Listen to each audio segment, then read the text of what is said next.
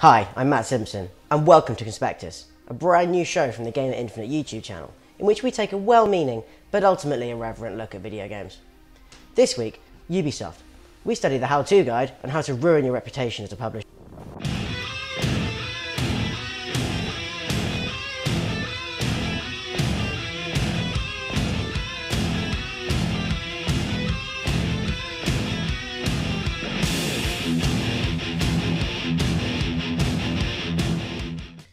If you ever sat down and watched the entire first day of E3, you'll pretty much know the drill by now. First up comes Microsoft, certain that this time they have actually got it right. Then you do need this TV integration and you need a Kinect, but they still love games as well. They honestly do. They still love games. They promise they do. Really, they do. Then comes EA Baracus, pitying any fool who doesn't believe in releasing basically the same game every year, only with less features and microtransactions and enough DLC to ruin your gullible parents' credit rating. But hey, at least we still own BioWare. You guys like their games, right? So we're cool? Alright, fine. The day always ends with Sony lovingly caressing its batch of exclusive studios and indie friends and shiny hardware, all the while systematically implying they're basically not doing what Microsoft are doing.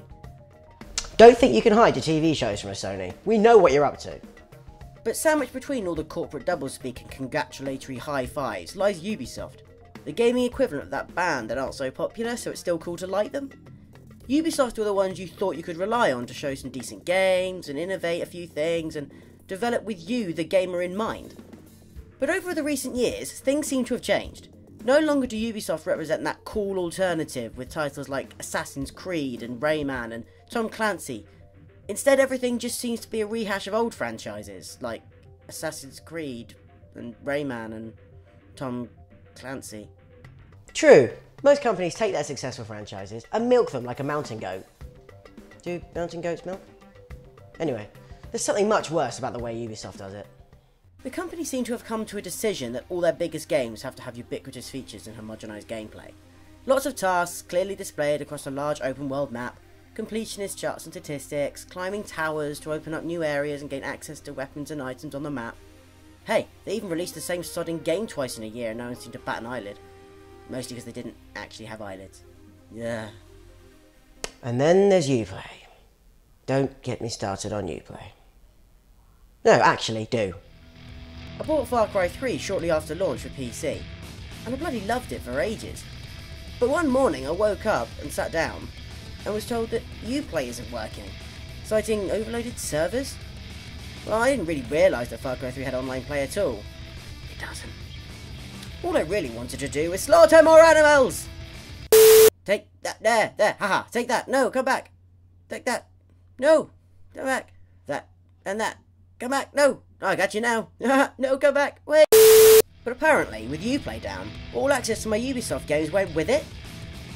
I couldn't play the game I had actually paid money for because of the very people I'd given that money to. And what's worse, if I had illegally downloaded the game, I wouldn't have had to go through Uplay to access it. So, at the time, the only people who could play a game involving pirates were pirates. For the record, I am aware this is a joke that would have worked better with Black Flag, but I wasn't actually playing Black Flag. I just didn't want you thinking I'd missed a joke somewhere. The final straw in this veritable smorgasbord of mixed metaphors is how Ubisoft handled the popularity of free-to-play. We all know how the free-to-play model works. You download a game for free, you play it for a bit, and just as soon as you're getting into it, your progress is impeded by waiting times, or a need of collectibles, or an outright cash expenditure. So unless you're fancy waiting a week, you hand over your credit card, and then cry yourself to sleep when you think about your statements. Now, there isn't anything particularly wrong with this, and companies have made millions off of this freemium madness. But do you have any respect for any of these companies? I mean, King, makers of the unfathomably addictive Candy Crush, tried to trademark the words candy and saga in an attempt to stop other companies profiteering off of their brand.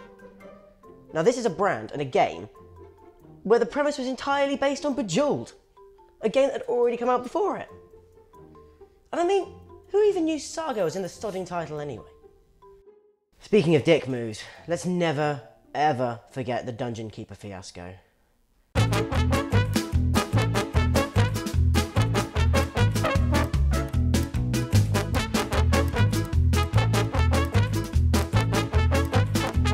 But Ubisoft is the one that we can all respect, right?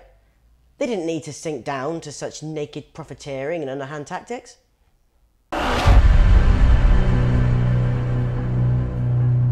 Oh, what have you done? It's clear that Ubisoft have let down a significant proportion of their supporters, chasing that almighty dollar, and in doing so have made their games feel less innovative, less unique, less special. Yes, okay, we know you have an indie studio now that's producing some pretty interesting stuff, but which AAA studio isn't doing that anymore? And at least most indie games don't have to be accessed through sodding Uplay. Oh, I need to calm down. I promise I won't get annoyed again. I should go and play something decent. Some GTA maybe, or Evolve. That's quite good, isn't it?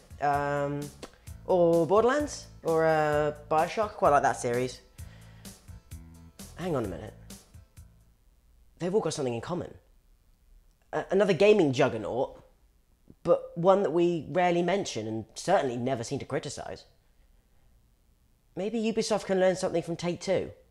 Take-Two own two of the biggest gaming properties around, 2K and Rockstar. Most games they publish are well received, and created by passionate and innovative studios allow the freedom to create without interference of the publisher. There's no freemium app spin-offs, no demand for homogeny and repetition, or ridiculous production and release windows. Just a bunch of teams allowed to do what they do best. Okay, the Evolve DLC thing is a big issue, I'll grant you that. But it's all relative. And speaking in these terms, I think Take-Two deserve more recognition. Now you may be wondering why you never seem to hear about Take-Two, why they don't have a presence on their games or have an E3 press conference. But isn't that exactly the point? I mean, there's just them sitting in the background, letting the developers do the work that they are paid and employed to do. Isn't that the right way to go about it? I mean, the best games that we've ever played weren't made by mass committee or financial analysis. They were made by passionate and intelligent developers with innovative ideas, designed for you and me, the gamer. Ubisoft, take note. You've got a reputation to rebuild.